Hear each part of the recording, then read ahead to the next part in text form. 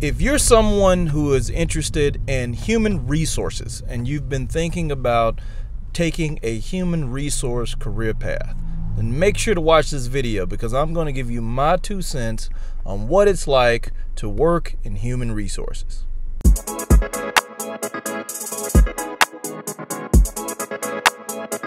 Hey, what's up, family? My name is Jimmy Scott Jr., and today I'm going to be talking to you about working in human resources. I've been a human resource professional here going on 4 years now, and I have a little bit of insight to what the day-to-day life is of working in human resources. And if you've been considering doing a career pivot, maybe you've been working in sales or you've been working in engineering or whatever the case is, and you've been interested in working in human resources, now I want to give you the truth. I want to give you some understanding before you make that career choice to go down this path. Because the perception that I've seen over the course of years has been that human resources is easy. All human resource does is they sit down on the computer all day. All they do is paperwork, all these different type of things. And as a human resource professional, it's a little bit deeper than that. It's a little bit more complicated than that. And it requires a little bit more work, or a lot more work, than what you actually may think or see at your current company. So I want to talk to you about that. So the first thing that I would give you if you are considering a career path in human resources is you have to have a love of people. You have to be a people person. The whole name in itself revolves around people. Human resource. Your goal is to be a resource for humans. And what kind of resource are you to be? Well, it depends on your role, right? If you are a human resource administrator, then your goal is to be administering, right? You're administering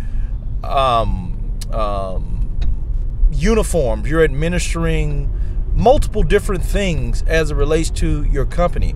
Maybe you're administering paperwork, or you're facilitating or coordinating certain things for managers or for executive leadership. So it depends on your role as far as your level of resource. I am currently a human resource generalist, and as a generalist, I specifically focus on specifics of the business, such as leave of absences. I specifically focus on engagement. I focus on a multitude of things as a human resource generalist, because the generalist is also equal set as a human resource business partner. So as a business partner, I also support and service the operators at my company. So your level of resource goes depending on the job title that you have as a human resource professional. You have multiple job titles. You have human resource business partner. You have human resource generalist. You have human resource manager, human resource director, senior human resource generalist, senior human resource manager. You have so many different job titles as a resource to human resource that it correlates with your experience and your education. Having a senior human resource manager certification, a SHRM as they call it, also comes into play. Or a PHR, which is a professional of human resource certification. There are many certifications out there that you can obtain to be in human resource. But the first thing you must understand is that you must have a love and a heart for people, because you will be dealing with people all the time. Not that you don't deal with people on your job already, but you will be dealing with people even more so when you are in human resource. You will have meetings that you will be in quite often. You will have a lot of critical thinking and things to do as a resource to human resource and people. Another thing that I would urge you to consider in human resources is your ability to advise. In human resources, you are in an advisory role, and as such, it is your job and responsibility to make critical analysis of situations, such as employee relations. You would be making analysis in human capital, so this would be resulting in hiring and onboarding decisions. And so you would be making a lot of analysis as a human resource professional. And so it's important that you are able to make documents and create spreadsheets and understand how to put and analyze data. Because see, data plays an important part in the operations of a business. I want you to keep this in mind, because a lot of people believe that human resources and operation are kind of the same, because some people can do human resources that work in an operations setting. And I want you to keep this in mind. You have no business if you have product but no people. You also have no business if you have people but no product. They go hand in hand. It is a partnership. Human resources is a partnership with business operations. One does not operate without the other. And as such, there are multiple functions in human resources outside of people. Even though people is the main function, there are multiple functions. Human resources can serve as a liaison of safety protocols. A lot of safety protocols, such as security with OSHA, making sure that you are following OSHA laws and things like that. And there are a lot of different facets that go into safety, just with the human resource side of things. Record keeping is also another important part of human resources. Documentation is also another part. A lot of things that I do on a day-to-day basis revolve around documentation. It revolves around safety. It revolves around coverages of loss, making sure that the company isn't losing money. And so all of these things are different facets that go into human resources as far as what a professional would do outside of just people. So these are things that you have to consider. You're going to be around people all day, every day.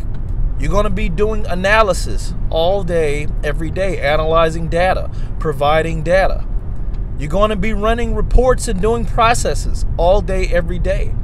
Human resources is a process-driven career. You have to be on point with processes and following a structured process, whether it's one that the company has created for you or whether it's one that you yourself must create. You must have processes in place, because a lot of things in human resources, just like with any job really, is time-driven. You have times and deadlines of where you have to have people hired, or where schedules need to be completed and finalized, or where you have to attend unemployment hearings. All of these things have a timeline. Emails have a timeline. Leave of absences have a timeline where you have to make sure that you are structured to following up to minimize your leave of absences. Even attendance has a timeline, because you have to be structured to see where people are to make sure that you can get them back to work safely and without restrictions. Again, safety is important because it goes within workers' comp and restrictions.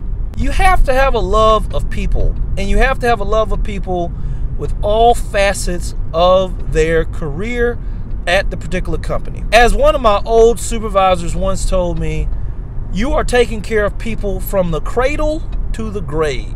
That's basically from the time they step foot into the business until the time they resign or retire or whatever happens to them over the course of their career. You would basically be in charge of some form or fashion of their career progression. It could be onboarding, it could be hiring, it could be scheduling, it could be just helping them through whatever their issues are or whatever their situations are. It could be offering employee assistance programs. It could be creating employee assistance programs. It could be helping them to prepare for an interview or maybe go for a promotion at the job. It could be cross-training them on different aspects of a job, providing them with the electronic learnings that your company provides. It could be creating the electronic learnings for your company. There are many aspects of human resources. So now that's the professional side of human resources as far as what you need to consider before going into. Now I want to give you the personal side of human resources if this is a career path that you want to go down. There are a lot of days where you're going to be stretched very thin. There are a lot of days where you're going to have to deal with a lot of uncomfortable conversations with people that you might not want to deal with and talk about. There are a lot of events and a lot of things that can happen within a company during your time there that you might not realize that you would ever come across. We're talking about medical events, such as people, having seizures, or people getting sick at the job, or workers' comp, people getting hurt very badly at a job, and you having to deal with it. Or there's another side of the personal side that I've had to deal with a lot in my time, such as bereavement. Do you have the stomach or do you have the heart to be able to look people in their face, people who have just lost a mother or a father or a child, for that matter, who are grieving and going through a difficult time in their life? Are you able to help them to navigate through this time as a resource to their work with their life insurance or accidental death or dismemberment insurance or optional spouse life insurance if they lost a spouse or a child or whatever the case is? Are you able to help someone with that? Are you able to help a family to navigate through an employee's 401k if it's an employee that worked for your company that passed away? What happens if you knew that person that passed away that worked for you, that worked with the company, a person that you've helped and gotten to know as you've worked in human resources and they pass away? Are you able to help the family, talk to the mother, the grandmother, the grandfather? Are you able to deal with bereavement? Are you able to deal with drug abuse, alcohol abuse, being able to help navigate people through abuse? Are you able to have these conversations left and right at a moment's notice every single day? Because that's human resources. Your time is catered towards the love and care of humans and helping humans and being a resource through all different facets of their life and their career. There are a lot of ups to human resources. Seeing people get promoted that you hired, that you've helped. Seeing people come back that you've worked with that were sick on a leave of absence, people who may have had cancer, people who may have had serious injuries, neck injuries, back injuries, that you've helped through and navigate to make sure that they get paid while they are out, to make sure that they are well taken care of, to see them come back. People who you've had conversations with that have been drug abuse and alcohol abuse, or people who have been homeless, to see them come back strong, to come back to work, making more money, changing their life around. There are a lot of ups to human resources, but there are also a lot of downs to human resources. There's a lot of burden that could be weighed upon you. I mean, if you are not a person that is able to not only handle and shoulder a lot of that burden, but to be able to be a resource to stand firm, to help folks. Because not only is it a resource role, but it's also a teaching role. You have so much opportunity in human resource to become more than just a person that people talk to.